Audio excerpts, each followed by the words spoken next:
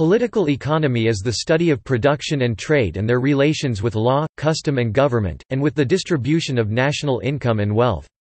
As a discipline, political economy originated in moral philosophy, in the 18th century, to explore the administration of states' wealth, with «political» signifying the Greek word polity and «economy» signifying the Greek word «oikonomy», household management. The earliest works of political economy are usually attributed to the British scholars Adam Smith, Thomas Malthus, and David Ricardo, although they were preceded by the work of the French physiocrats, such as François Quesnay (1694–1774) and Anne-Robert Jacques Turgot (1727–1781). In the late 19th century, the term economics gradually began to replace the term political economy, with the rise of mathematical modeling coinciding with the publication of an influential textbook by Alfred Marshall in 1890.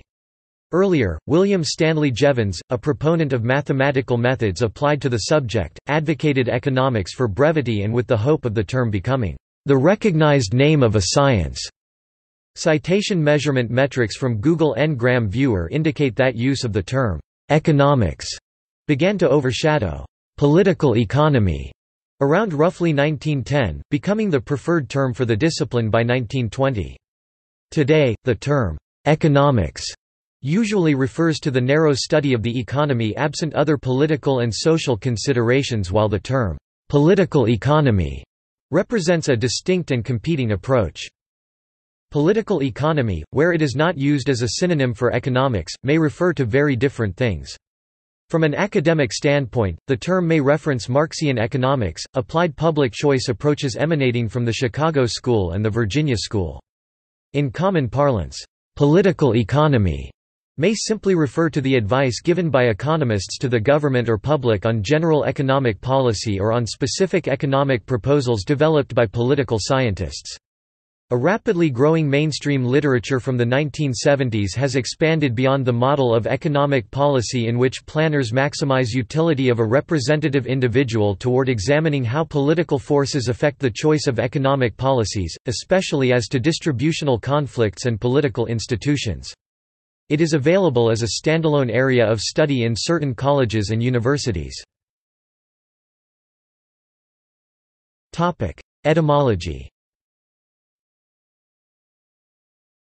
Originally, political economy meant the study of the conditions under which production or consumption within limited parameters was organized in nation-states. In that way, political economy expanded the emphasis of economics, which comes from the Greek oikos meaning home and nomos meaning law or order. Political economy was thus meant to express the laws of production of wealth at the state level, just as economics was the ordering of the home.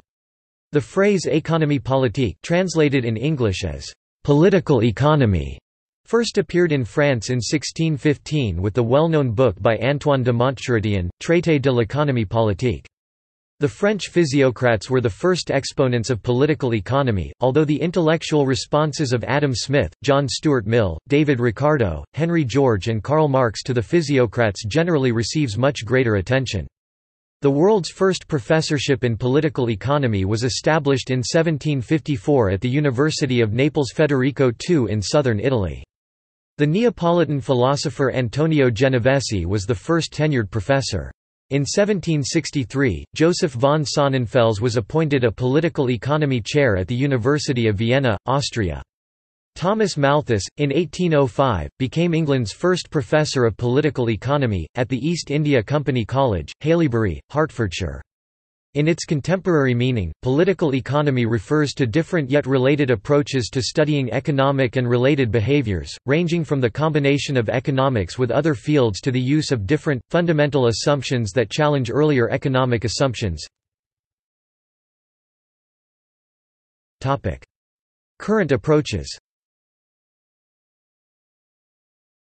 Political economy most commonly refers to interdisciplinary studies drawing upon economics, sociology and political science in explaining how political institutions, the political environment, and the economic system—capitalist, socialist, communist, or mixed—influence each other. The Journal of Economic Literature classification codes associate political economy with three sub-areas: 1 the role of government and/or class and power relationships in resource allocation for each type of economic system, 2 international political economy, which studies the economic impacts of international relations, and 3 economic models of political or exploitative class processes. Much of the political economy approach is derived from public choice theory on the one hand and radical political economics on the other hand, both dating from the 1960s. Public choice theory is a microfoundations theory that is closely intertwined with political economy. Both approaches model voters, politicians and bureaucrats as behaving in mainly self-interested ways, in contrast to a view, ascribed to earlier mainstream economists, of government officials trying to maximize individual utilities from some kind of social welfare function. As such, economists and political scientists often associate political economy with approaches using rational choice assumptions, especially in game theory and in examining phenomena beyond economics' standard remit, such as government failure and complex decision-making, in which context the term, "positive political economy" is common. Other traditional topics include analysis of such public policy issues as economic regulation, monopoly, rent-seeking, market protection, institutional corruption and distributional politics. Empirical analysis includes the influence of elections on the choice of economic policy, determinants and forecasting models of electoral outcomes, the political business cycles, central bank independence, and the politics of excessive deficits. A more recent focus has been on modeling economic policy and political institutions as to interactions between agents and economic and political institutions, including the seeming discrepancy of economic policy and economists' recommendations through the lens of transaction costs. From the mid-1990s, the field has expanded, in part aided by new cross-national data sets that allow tests of hypotheses on comparative economic systems and institutions. Topics have included the breakup of nations, the origins and rate of change of political institutions in relation to economic growth, development, financial markets and regulation, backwardness, reform and transition economies, the role of culture, ethnicity and gender in explaining economic outcomes, macroeconomic policy, the environment, fairness and the relation of constitutions to economic policy, theoretical and empirical. Other important landmarks in the development of political economy include New political economy, which may treat economic ideologies as the phenomenon to explain, per the traditions of Marxian political economy. Thus, Charles S. Mayer suggests that a political economy approach interrogates economic doctrines to disclose their sociological and political premises. In sum, it regards economic ideas and behavior not as frameworks for analysis, but as beliefs and actions that must themselves be explained. This approach informs Andrew Gamble's The Free Economy and the Strong State, Palgrave Macmillan, 1988, and Colin Hayes' The Political Economy of New Labour, Manchester University Press, 1999. It also informs much work published in New Political Economy, an international journal founded by Sheffield University scholars in 1996. International Political Economy (IPE), an interdisciplinary field comprising approaches to the actions of various actors. In the United States, these approaches are associated with the journal International Organization, which in the 1970s became the leading journal of IPE under the editorship of Robert Keohane, Peter J. Katzenstein and Stephen Krasner. They are also associated with the journal The Review of International Political Economy. There also is a more critical school of IPE, inspired by thinkers such as Antonio Gramsci and Karl Polanyi. Two major figures are Matthew Watson and Robert W. Cox. The use of a political economy approach by anthropologists, sociologists, and geographers used in reference to the regimes of politics or economic values that emerge primarily at the level of states or regional governance, but also within smaller social groups and social networks. Because these regimes influence and are influenced by the organization of both social and economic capital, the analysis of dimensions lacking a standard economic value, e.g. the political economy of language, of gender, or of religion, often draws on concepts used in Marxian critiques of capital. Such approaches expand on neo-Marxian scholarship related to development and underdevelopment postulated by André Gunder Frank and Emanuel Wallerstein. Historians have employed political economy to explore the ways in the past that persons and groups with common economic interests have used politics to effect changes beneficial to their interests. Political economy and law is a recent attempt within legal scholarship to engage explicitly with political economy literature. In the 1920s and 1930s, legal realists e.g. Robert Hale and intellectuals e.g. John Commons engaged themes related to political economy. In the second half of the 20th century, lawyers associated with the Chicago School incorporated certain intellectual traditions from economics. However, since the crisis in 2007, legal scholars especially related to international law, have turned to more explicitly engage with the debates, methodology and various themes within political economy texts.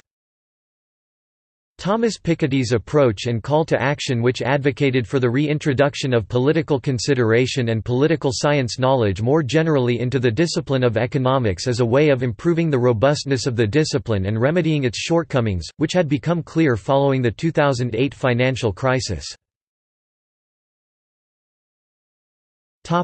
Related disciplines. Because political economy is not a unified discipline, there are studies using the term that overlap in subject matter, but have radically different perspectives. Politics studies power relations and their relationship to achieving desired ends. Philosophy rigorously assesses and studies a set of beliefs and their applicability to reality. Economics studies the distribution of resources so that the material wants of a society are satisfied, enhance societal well-being. Sociology studies the effects of persons' involvement in society as members of groups and how that changes their ability to function. Many sociologists start from a perspective of production-determining relation from Karl Marx.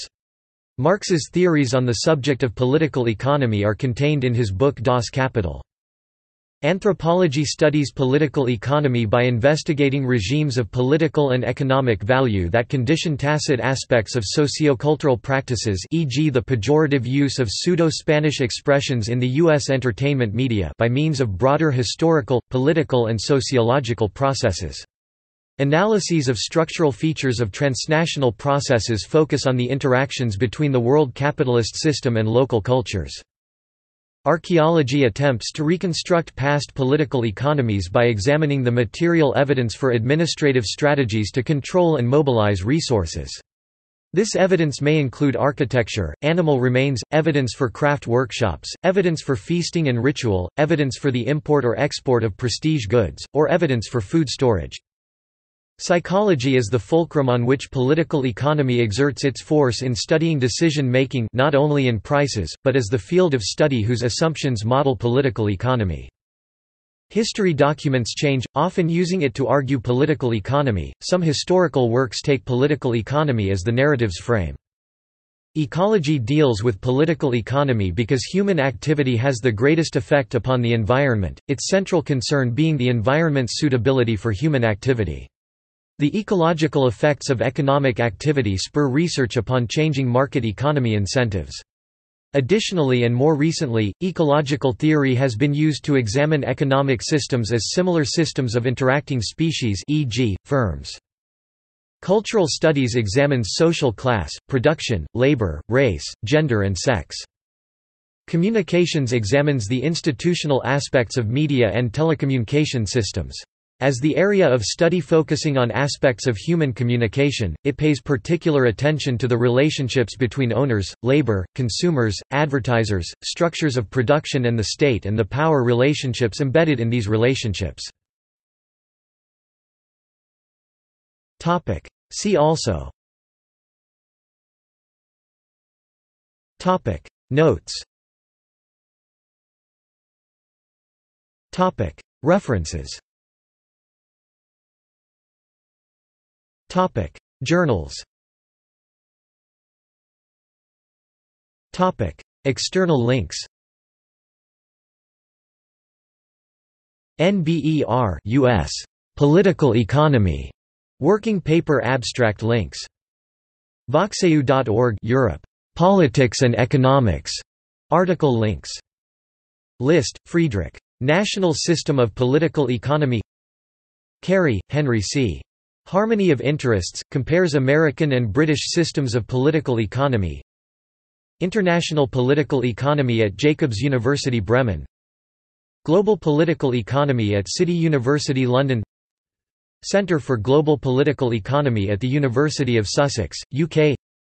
O'Neill Center for Global Markets and Freedom at the SMU Cox School of Business, Dallas, Texas, USA. Institute for the Study of Political Economy and Law at the International University College of Turin, Italy. European Centre for International Political Economy. Institute for Political Economy and Development, IPEAD.